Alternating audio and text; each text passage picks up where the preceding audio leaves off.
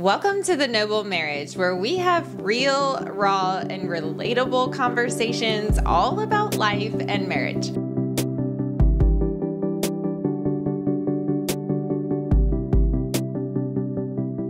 Hi, I'm Adele. I'm Travis. Welcome to episode 8. Welcome to episode 9. Not 8. We are on episode 9. This is going to be our favorite. No, this will be my favorite, I think. I feel like every one of them is my favorite, honestly. Yeah, especially 1 through 7, 1 through 8. Yeah. Yeah. So if you are just joining us, this is episode 9, and it is kind of an ongoing story that our hopes is that you as our viewer will be able to put yourself in our story with your own story and find relatability, because what this channel is all about is finding healing from the lies that the enemy has written on our heart. That's really like the gut of what we're talking about here, but we're having to lay a lot of foundational work to get there. And it starts with our story, which has a lot of ups and downs in it. It's actually very engaging, and I was captivated, especially the part we're going to read today. I was just like, man, I'm amazed. So I'm hoping that you guys are going to get the same from reading our book as well, which, by the way, we are finished writing. We just finished writing and the first edits, and now we're doing our second edits while we read it to each other. Yeah, that's been fun. I've really enjoyed that process. I can't wait to even talk more about how we do the writing and the reading and how we process through it. I don't know if that's another episode or another show for another time. So I have gratitude for you, and it actually is around our book. I am just so grateful to learn more of your heart and who you are and how you got to be you through reading your portions of the book. It's just been so incredible for me, because I feel like we've gotten to know each other on a level that's already deep. And now I just feel like I'm seeing your heart on a whole new level. I'm just so grateful for your openness, your vulnerability and transparency that you show every time in the book.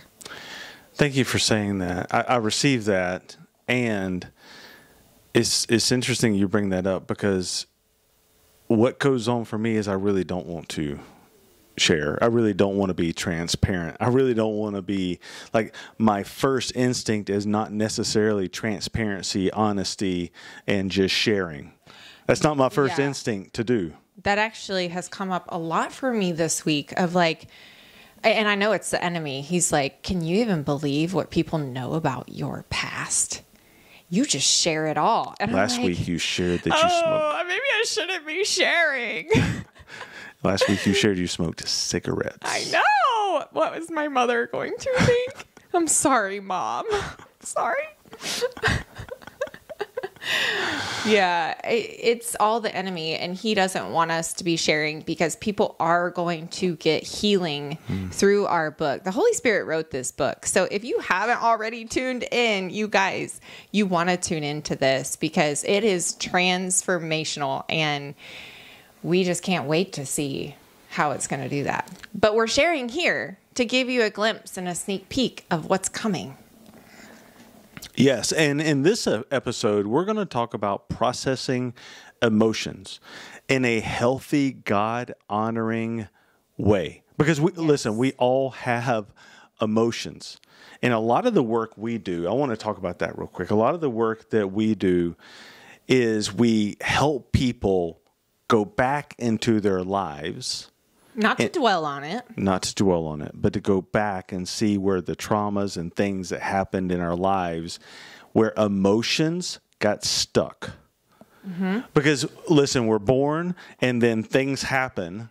And when things happen at an early age, if you don't have a parent or a guardian who can teach you how to process emotions in a healthy way, you're going to figure it out on your own. And the way we figure it out on our own is just like, I don't know what to do with this, so I'm just going to try to stuff it, and I'm going to try to make this right around me. And the enemy knows that. By internalizing whatever this emotion is. It must be about me. Well, the enemy's whisper, he's right there waiting for that event to happen so he can write lies that we'll believe because we're kids and we don't know how to process life. Right. That is my number one mission as a mother. Help my daughter be able to process emotions, because I know if she can do that, she can handle anything in life. Yes. Number one mission. Yeah. So I would just, I want to say it's your number two mission. Your number one mission will always be in your family to lead people to Christ. But I get what you're saying. Yeah. I'm not trying to correct you. I just wanted our audience to hear where your heart would be in that. Sure. God first. Yeah, And but then processing learning how to emotions is process. important. And what we're bringing up is it's not a Travis and Adele thing to process emotions. This is a human thing that we all are going to experience emotions.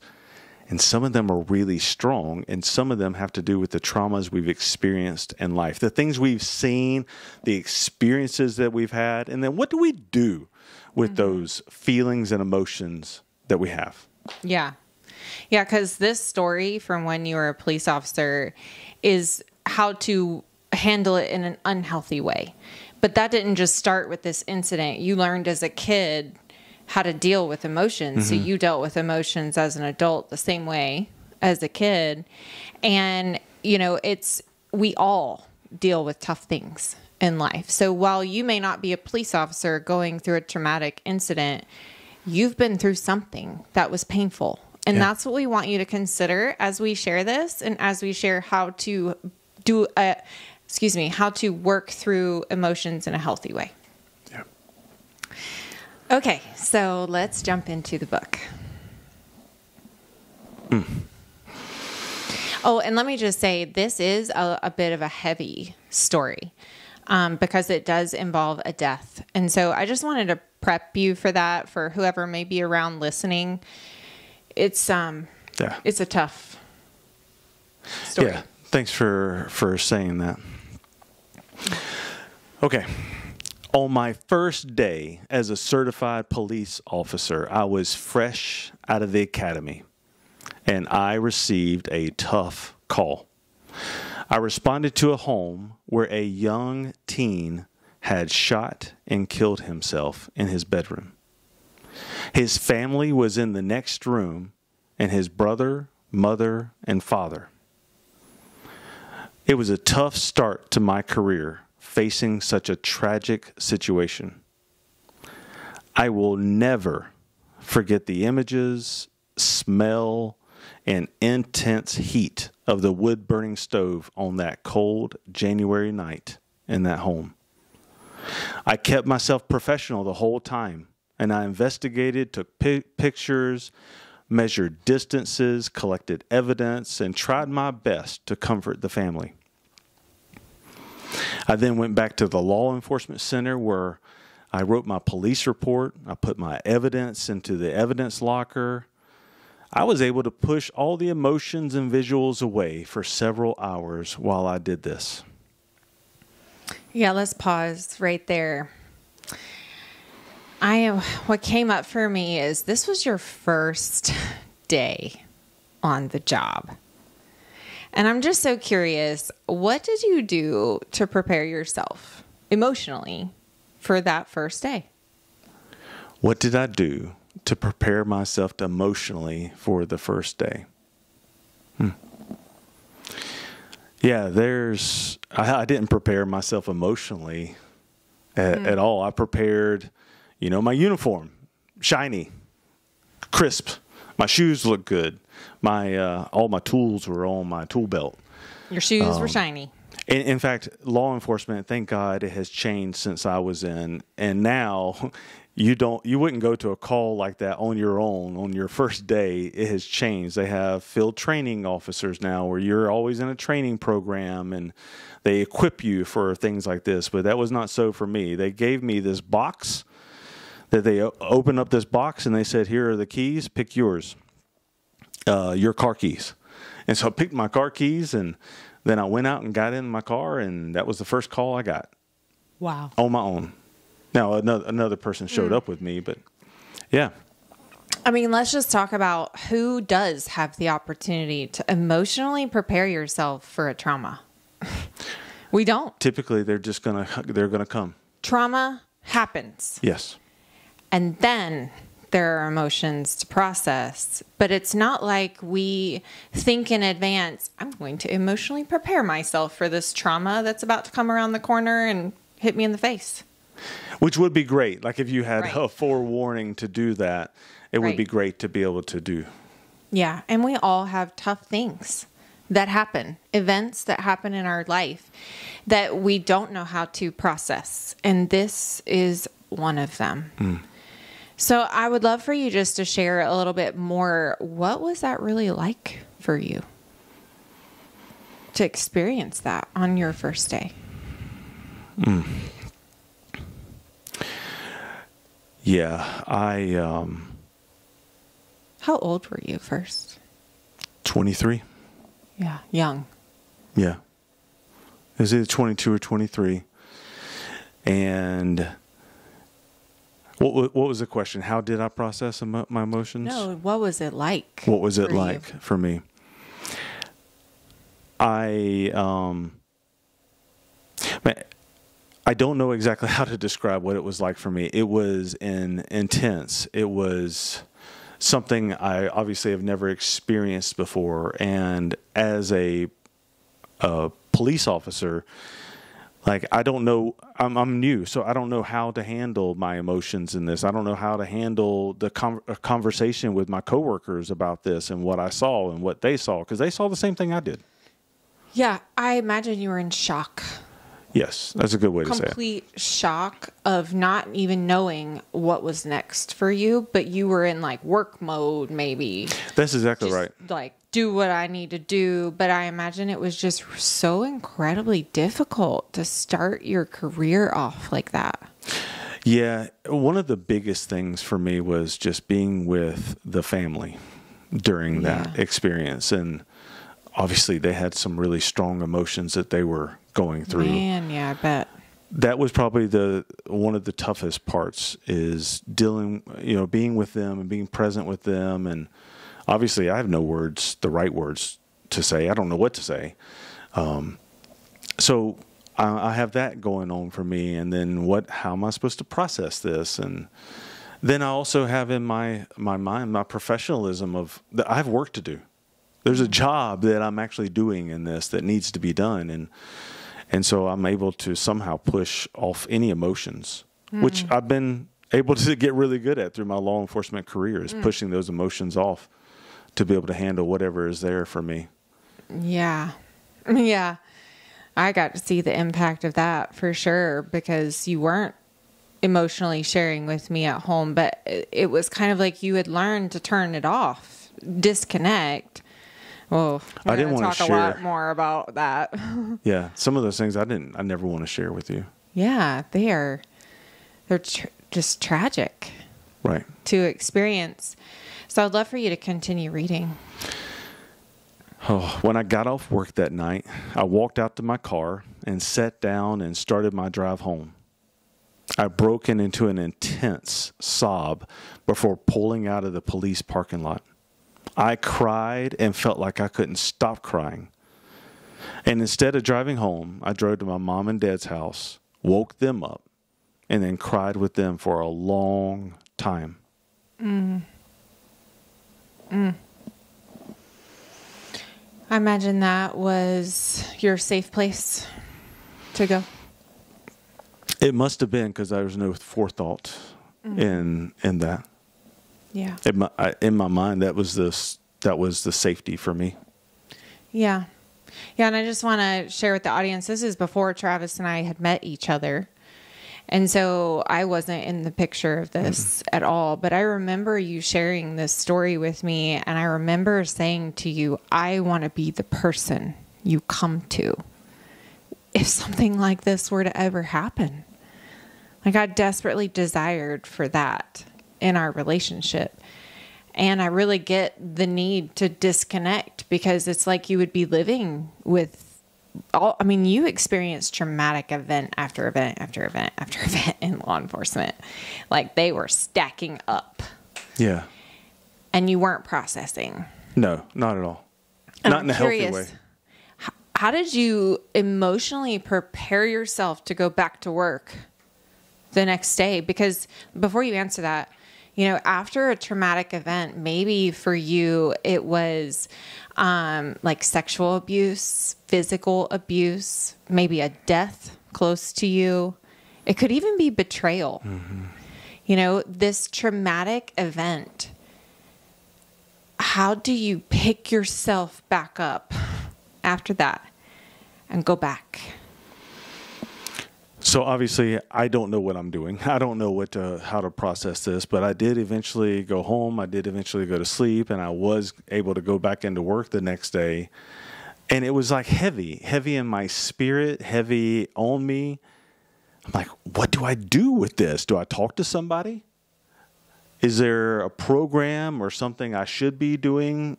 I don't know. And maybe it's not that big of a deal. You know what? Maybe this is normal. And everybody goes through it in law enforcement. And it's not that big of a deal. And why is it bothering me so bad? Why do I have these emotions? You just need to toughen up, boy. I probably just need to toughen up. But I don't know. And I don't know what to say or talk about with anyone either. Yeah. And so I just don't say anything and I just go to work. Yeah. And let's just talk about why is it even important to process our emotions and feelings from anything that, and trauma doesn't have to be big. Like this is a big event, but it doesn't have to be. Yeah. It can be big and small. So why is it important? One of the main reasons processing emotions is important is because we're not meant to handle them. We're not meant to keep on them. I've heard it said that emotions really last about 90 seconds to 120 seconds. That's what they're meant to last. Meant to last.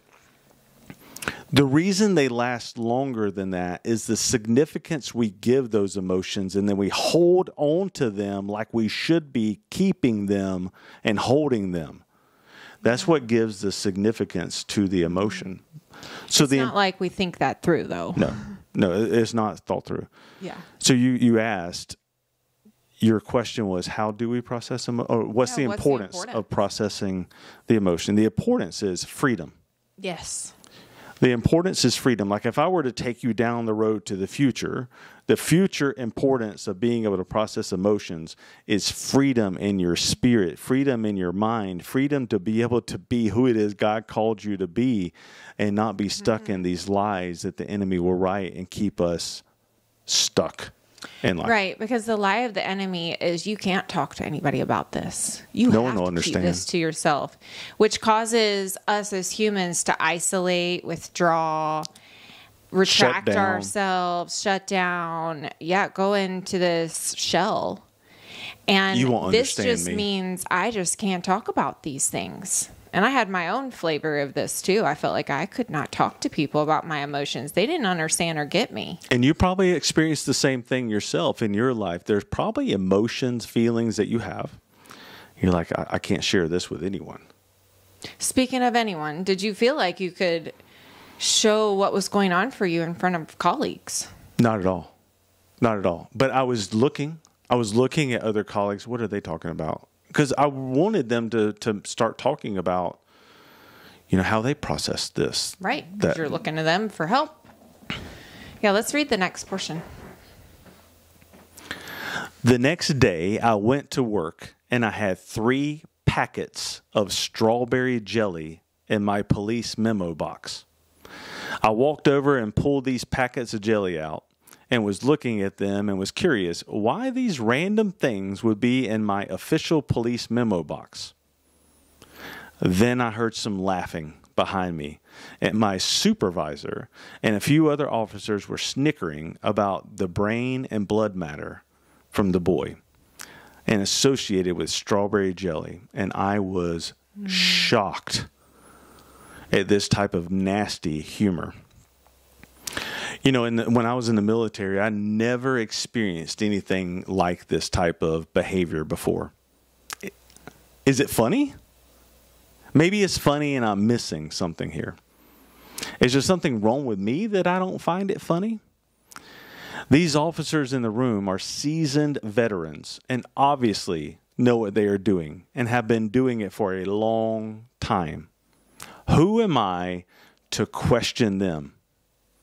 I was confused. I bet you were. You know, Babe, hold on. I'm just sorry. I'm just sorry you went through that. Because as a 23-year-old young man, I imagine that was life-altering to see that. But also realizing you need to toughen up this heart of yours that's sensitive to death. Yeah. Because people are laughing about it. And I know humor can be a coping mechanism, but man, is it insensitive? Yes. So what I ended up learning is humor was how I got through. Humor and sarcasm and this jadedness that I had in my life was how I got through my life from then on, really. And it was, the humor became crude and not good. Yeah. Not a great way to process. It is a way to process things. It is a way to process emotions. Just not healthy. Let me take it back. It is not a way to process. It is a way that people attempt to process emotions. Yeah. So how did this experience make you feel towards your coworkers after that? I mean, I'm just putting myself in your shoes, and that would have, that was your first day on the job. Now it's second day, and you learned a lot about the culture and people around you. When I told you a while ago that I had no context for this, I was in the military for 4 years prior to this. This is the type of behavior that I not experienced a lot of really crazy behavior in the military. Nothing like this. Nothing like this. And so I did not know how to take my coworkers. I did not know how to process it with them. What went on in my mind is, obviously, there's something wrong here. Sure. Because all these guys have been doing this for years and years and years. They know what they're doing. They were there with me last night. They're fine today. Yeah. But are they? Right.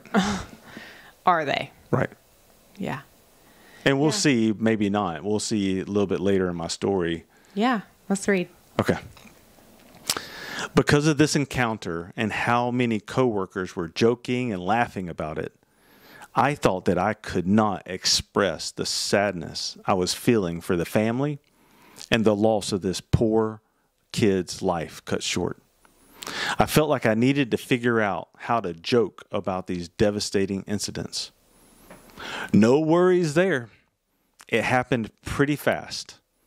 I became calloused and desensitized to other sufferings and pain. I was able to see why my fellow officers and supervisor were laughing and joking in that first week of my career. The world is full of some really bad people, behaviors, circumstances, and events. I saw so much death, pain, abuse, neglect. And as a first responder, we are subjected to experience great quantities of this on a routine and consistent basis over a prolonged period of time. That right there is what caught up with you. It'll catch up. And well, if you have a career that is high intensity like this, that you're being exposed constantly to human depravity. Yeah. Thank you. I mean, what you are exposed to on a regular basis is significant trauma. It really is. And I really wish that we would have had the support and the help, even in our marriage, for the things that you experienced. And we're going to share in upcoming episodes more of that. But I wish you would have had the help back then, too. Me too.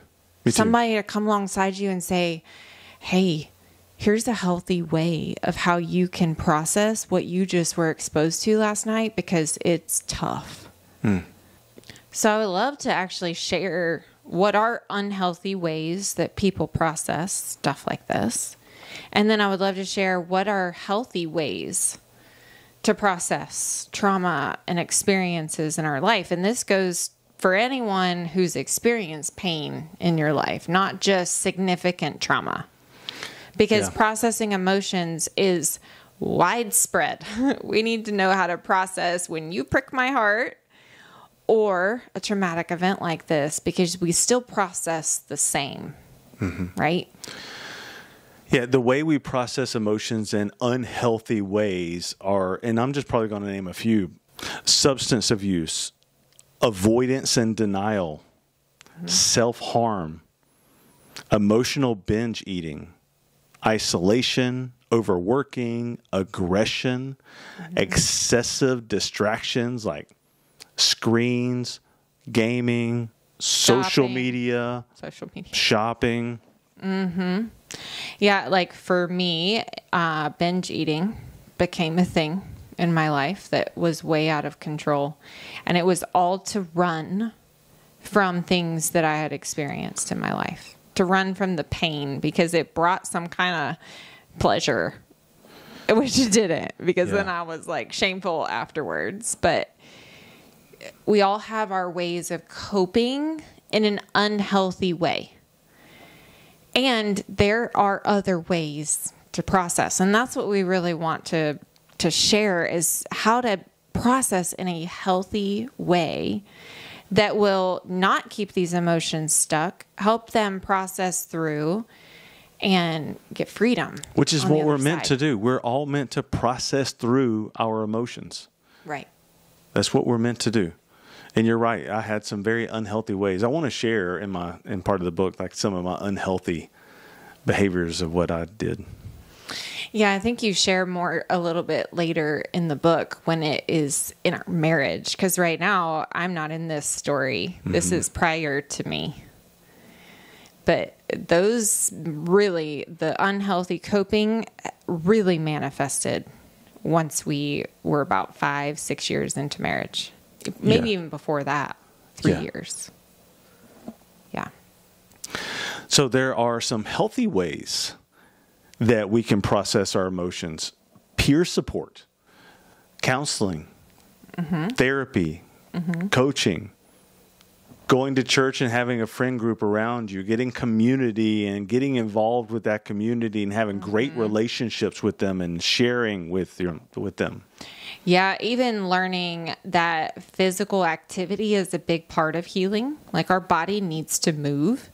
We need to eat healthy, especially after a trauma, because we go in depletion, we go into survival mode. And if we're not getting good rest, eating well, taking good care of our body, that also gets depleted. Now we have a mental and a physical depletion that's happening. So that's one way. And in fact, like, that was the thing I gave up the most, was my physical body. Anytime I went through something tough, I would treat my body horribly. I wouldn't eat. I wouldn't get sleep.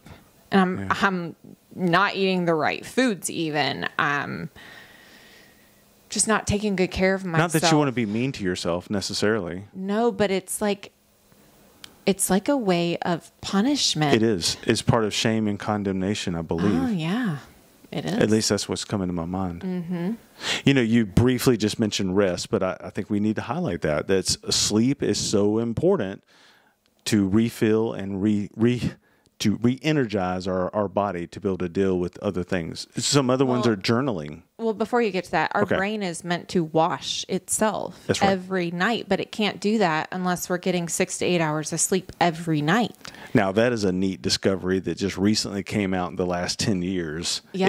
That is let's talk about that some other time, not now. Yeah. That's a cool discovery. Yeah. Yeah, so prayer journaling, worshiping is a great healthy way, just pouring yourself out to God and sharing your emotions with Him. Gratitude. Yeah, gratitude practice, and especially first thing in the morning. Like right after trauma, when we're in survival, our heart is closed. And gratitude actually takes something. You're not going to feel, in fact, you're not going to feel like doing any of these healthy things. What actually feels good is to be unhealthy, but it doesn't feel good. So you're not going to want to take good care of yourself, but it is so important. And gratitude actually reopens our heart to healing, which is fascinating that God created gratitude. It is the ultimate posture of receiving, which is receiving healing. That if I can't be grateful, I'm closed off to healing. Right. Which means I can't process my emotions if I'm closed off. Yeah. So, and that's where I feel like talking and therapy is really helpful after a trauma. There's so many different exercises that your therapist walked you through around trauma. So healing. It was. Yes. I agree with you. EMDR. That's another great tool to use. Love EMDR. Yeah. Yeah. You've had it done several times. I've had it done once. Yeah, we're not trained in this particular method. If you are having some type of PTSD or severe trauma, I highly recommend finding somebody who is specialized in EMDR. Phenomenal ability to process through difficult, hard emotions and traumas that you've experienced in life. But I've also found you have to be open for EMDR to work. Yeah, you do. Mm-hmm. You do. I want to talk about one more healthy thing, and that is helping others. You know, one of the greatest things we can do in life is be able to help other humans around us, be able to listen to them and help them in their problems and in their issues that they have going on, even when we're going through our own. You know, in 2 Corinthians chapter 1, I think it's verses 3 through 5, it just basically talks about how God is such a God of comfort.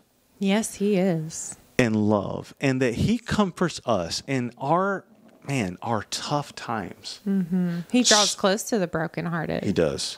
So that we can go comfort others with the same comfort that God first gave us. And that is life-giving. It is life-giving. It's healing. Let me tell you what happens to me, because I have this happen where I feel all about me. All these emotions about me, my victimhood about me, woe is me. But if I go talk to another brother and listen to his problems, listen to what he has going on in his life, and I can pray over him and be present with him, I stop thinking about me. I'm not important in that anymore. It's about kingdom work. It's about reaching out to other people. That's a great way to process too. Mm-hmm. Yeah, and it's so life-giving. And I imagine you're getting healing around this, just talking about it with me even, because it is processing even more emotions for you. Right now, yes, it does. And I imagine when you wrote this part in the book, it was very healing for you. In fact, the whole book has been healing. Well, I'll tell you how healing is. Not that crying is bad, but that's the first time I think I've ever told that story without crying. Wow. And I've told that story a lot.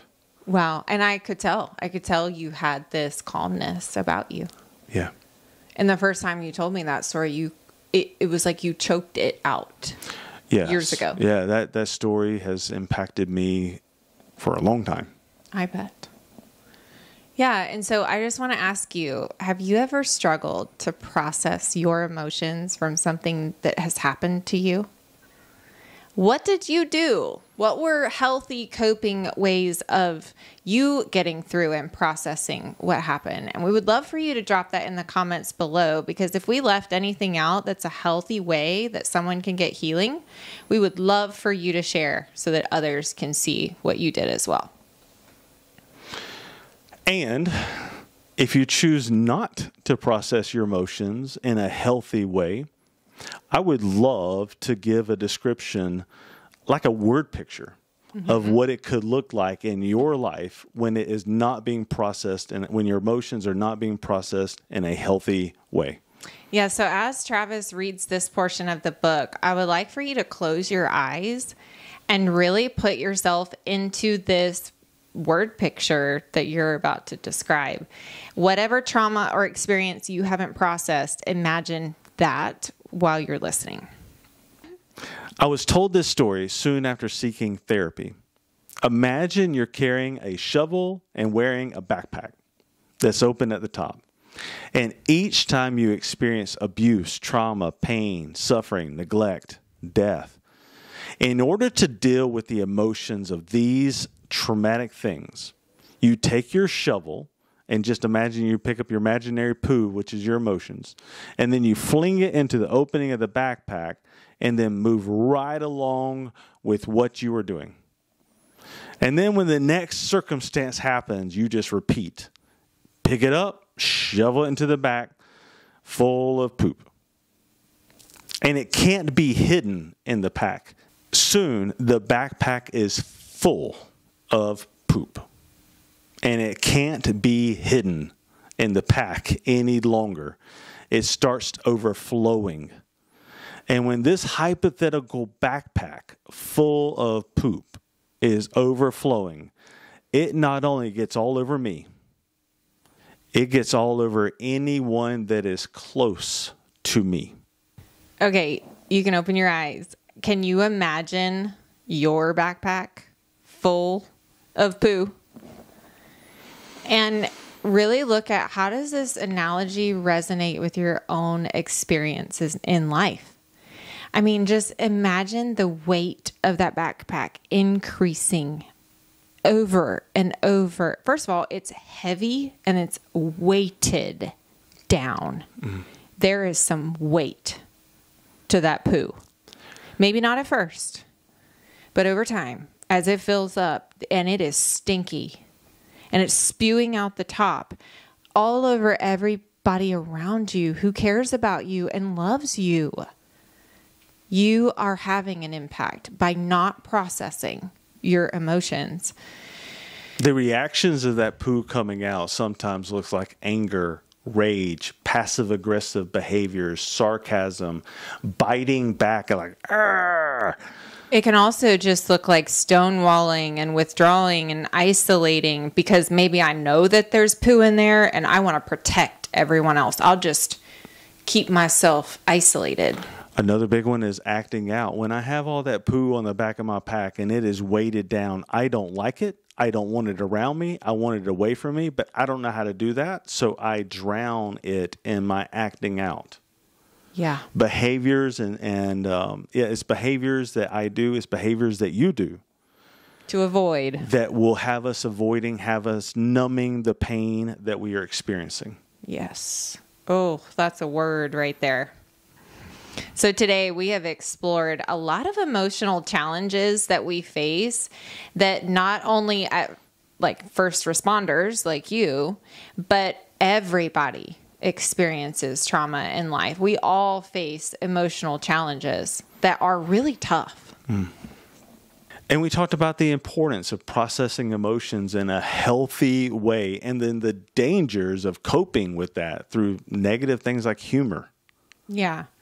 Yeah, and if you heard some resources that you feel would be really beneficial for your healing, we just encourage you to take advantage of some of the things that we talked about in ways of processing our emotions in a healthy way. And we want to give a special thank you to all first responders, military, hospital workers, nurses, doctors, EMS workers. There's so many of you that are doing the things that I was mentioning, where you're going out and you're seeing the depravity of humans, and then you are exposed to it day after day after day, and expected to hold up a certain level of professionalism and integrity, and having to deal with these strong things. We just want to say thank you to you. Yeah. You have the ability to give hope to people in some really hopeless situations, and we want to honor you and appreciate you. Yeah, you do not go unnoticed. Thank you for your strength and resilience in bringing hope to the rest of us. We just want to thank you for joining us today. We hope you will join us next week for more of our story that's unfolding as we go through our book. Episode 10. Episode 10. We'll see you guys then. Bye. Bye.